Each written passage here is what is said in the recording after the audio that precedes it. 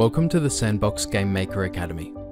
In the following videos, we'll be covering some of the key controls you can use to pan, rotate, zoom, and orbit your way through the Game Maker so you can get started creating experiences in the metaverse.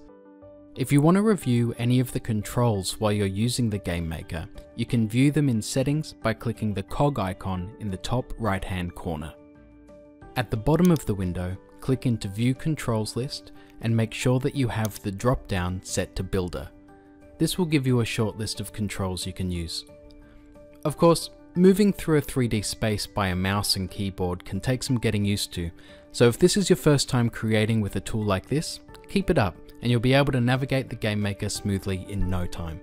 Happy travels, and if you have any questions or need support, join us on Discord where you'll have access to a very helpful community and active staff.